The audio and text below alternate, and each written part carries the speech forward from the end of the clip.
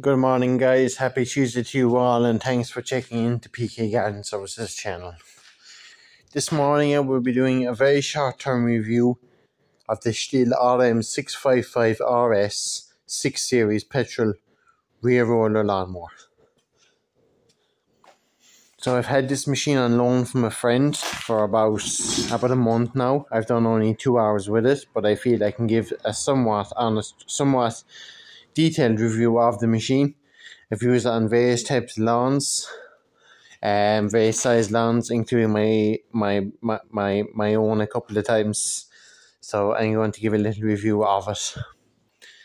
So this machine has a 21-inch deck. It's got a 161 or 163cc Bristol Stratton engine. It's got a single-speed transmission. It's got a blade brake clutch, a grass collector, plastic grass collector. Overall, it's a nice-looking machine. So, guys, how I'll do the video, I'll talk about the things I like, followed by the things I don't like about the machine. Okay. So first of all, with the machine, we'll start at the bottom here at the front of the machine. You've got quite grippy wheels. Well, look, I find there's no problem with the wheels. You've got a 21-inch deck, as I say. You've got a rubberized kind of a grip here. I don't think it's meant for lifting the machine, because the machine is 54 kg, so you wouldn't want to be lifting that on your own. But it's just in case you bang into a wall or a fence or anything like that. So moving on up, as I say, you've got a 160cc Bristol Stratton engine. It starts first pull every time, no problem. I do hear guys giving out the fuel tank is quite small. I kind of have found this myself with the few hours of use I've done. It does definitely run out a bit quicker than a slightly larger tank, obviously. There is an hour meter fitted to this machine. Look, this mightn't be relevant to you, but there was just under 26 hours reading on the meter. You can't read it there on camera, but there's 26 hours on the machine.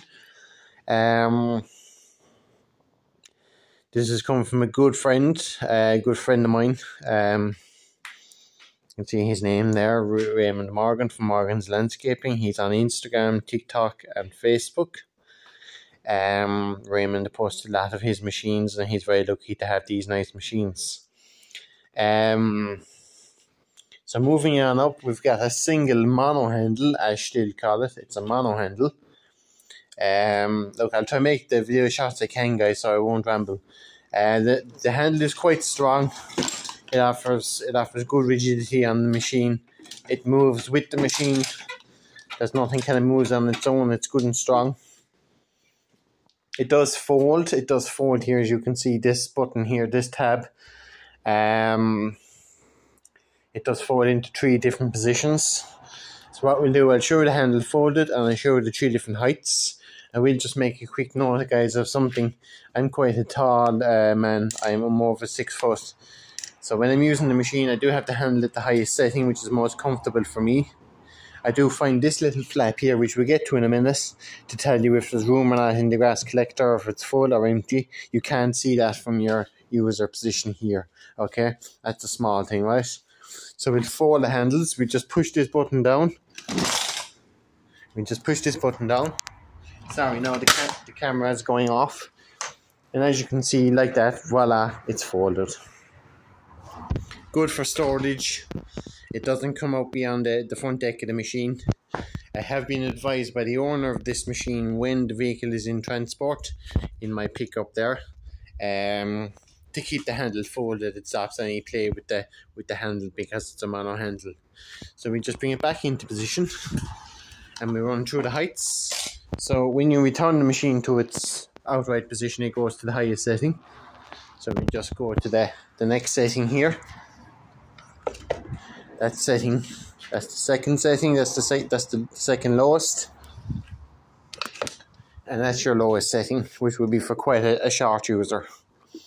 So we just return to its normal position there. Also, guys, sorry now, I'm an amateur at these videos, so I'm trying my best, guys, so bear with me. As you can see, you've got a 6-point height to cut on the deck, or the blade, whichever.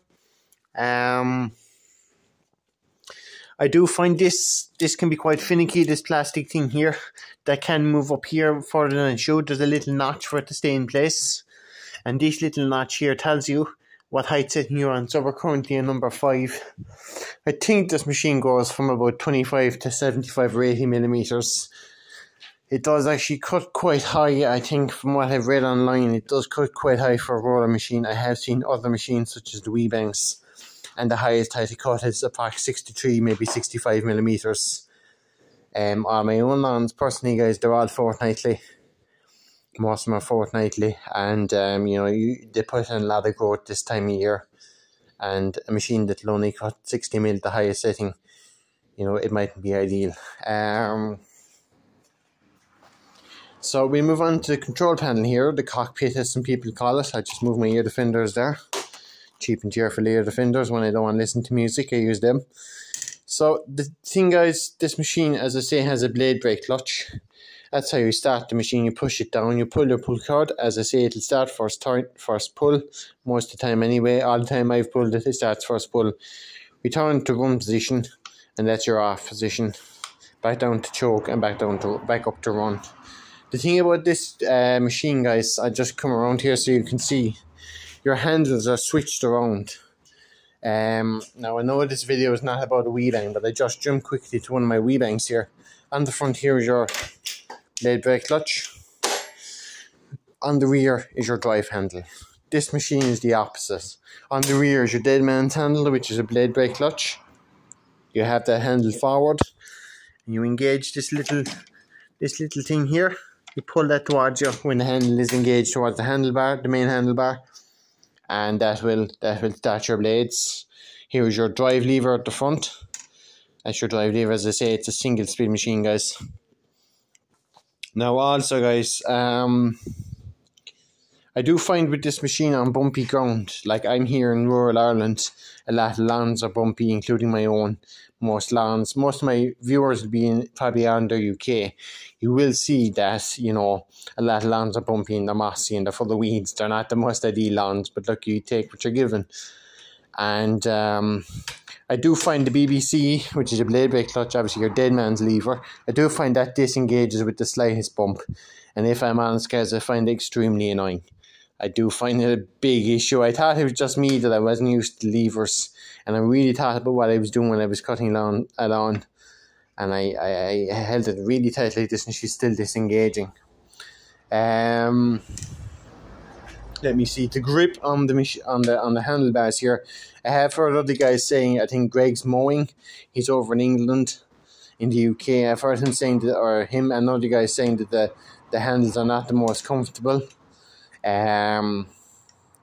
You know, they are quite thin. There's no grip on them, and the grip here on the main handlebar is quite sparse. There isn't much grip. I personally haven't found it to be a huge issue, guys, but to be honest, again, that's probably because I've only used the machine for just over 2 hours, right? So we've covered them on a handle. We've covered the folding. We move on to the grass collector, guys. So you've got a 70-litre grass bin or grass box grass collector. It's not a grass bag anyway. It's a grass box, we'll say. It's made of plastic. And we move on to the build coil here in a second. I'll talk about that. I just want to talk about this first. So you've got a plastic rear flap. It doesn't bend like the metal ones bend on other brands of machines.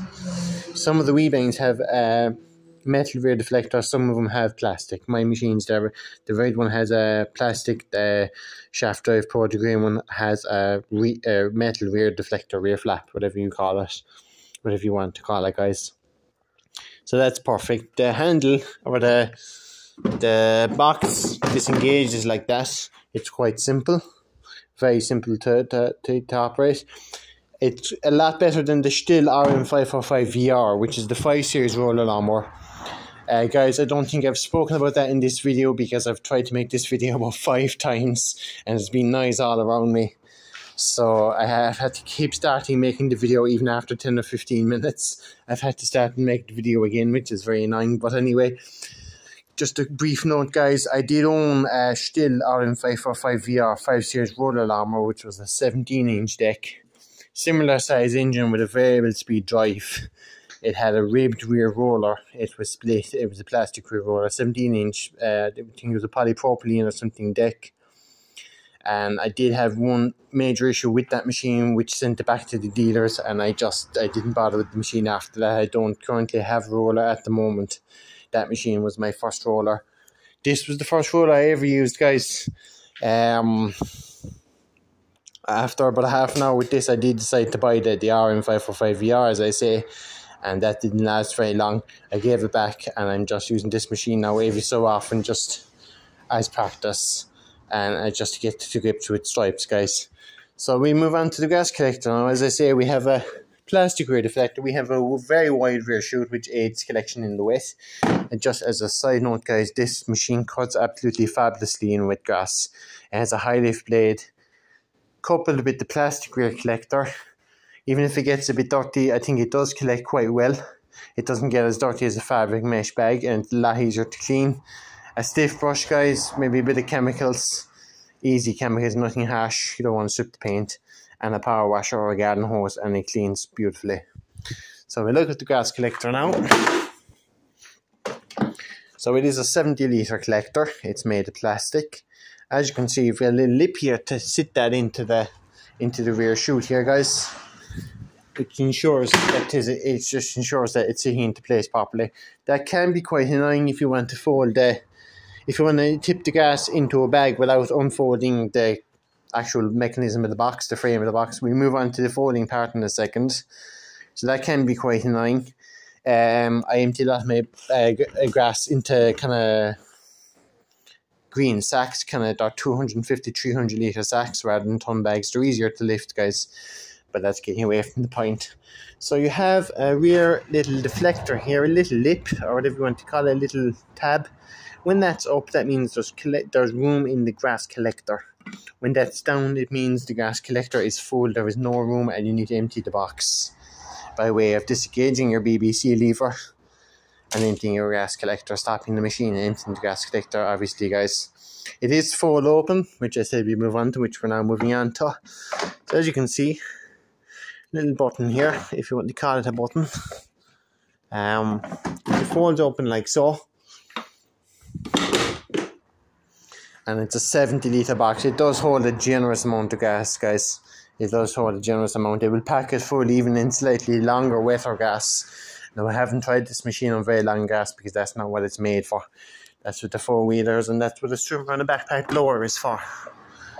But just one thing with this, guys, you need to make sure it's clicked into place. You can easily fall into the false pretense that it's full, which it doesn't be full. So you need to push it down, and then or inside the head, you need to make sure that it's closed, that your grass can't fall out or whatever. You need to make sure it's closed properly. So we put it back onto the machine. Oh, and just say also, guys, this machine stores on its backside. I did say this in all the previous videos, but as I say, I kept having to remake the videos, and I'm not good with editing or anything yet. I haven't looked into anything or anything yet, so I'm just doing it manually. However, what I want to say is this machine, this box, this collector, the bin, the collector stands on its backside. If you have excess gas in the chute, if you accidentally overfill the collector, your chute will obviously fill, and consequently or subsequently your deck will fill with gas, which you shouldn't let happen. But if the bit of gas gathers up in the chute, you can stand this on its backside, on its rear end, and pick the gas out of the chute and lift it into the collector, which you cannot do with a fabric mesh bag, which is on most machines. Look, guys, there is for and against for the plastic collectors. I know I tease you, which are a big machine in England, in the UK. They do also have the plastic collectors. I think all things considered, they're quite a good design. I'll just get on the collector here, guys. You just need to be sure when you're putting it in that the lip, I just show you that the lip goes in first, and then you sit on to the two hooks. So that's nearly it, guys. It's a decent enough machine. Would I buy one? To be honest, no, I would not. The price point is very expensive. In Ireland, these machines are in excess of €2,000. I feel that's too much, if I'm honest. You know, the machine is quite similar to the RM655V and VS, which is the blade and 9-blade clutch models, which are 21-inch four-wheelers, which are quite similar. Oh, I'll just move on to the rear roller rods, so guys, I'm after forgetting that in this video. I'm going to move on to that in a minute. But, you know, they're quite similar to the four-wheelers. I don't think it justifies an extra €700-800 because the 655V and VS are about 1,100 and 1,200 respectively. And, you know, it's considerable. It's a significant increase just for a rear roller. But it does give that professional finish. Now, what I wanted to move on to there, guys, was just the rear roller. So on this machine, guys, and this is one problem I've had with it, I'll speak about now in a second. You've got a metal rear roller made of steel, right? It's a dual split rear roller. It has no grip in the weight, guys. It has no grip whatsoever in the weight. It is quite poor in the weight. That's one major gripe with this machine, because I do cut in varying weathering conditions myself. And, you know, that's a bit of a problem. It doesn't have the grip that a four-wheeler or that a ribbed rear roller would have, like what was on the 5 Series roller. Now, it's not getting away from the fact that the 5 Series roller let me down and I got rid of it in the end. But just that's the point I wanted to make, guys.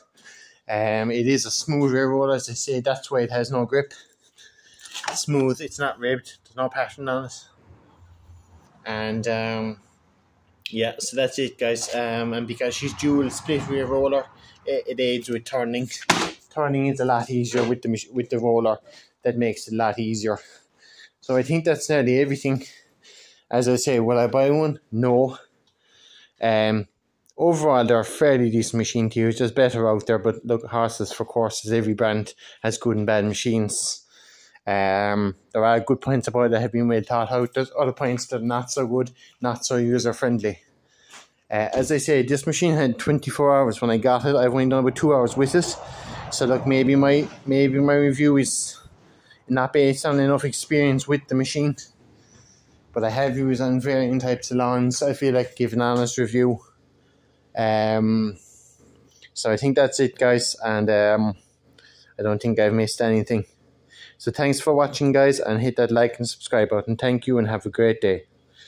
Cheers. Thanks, guys.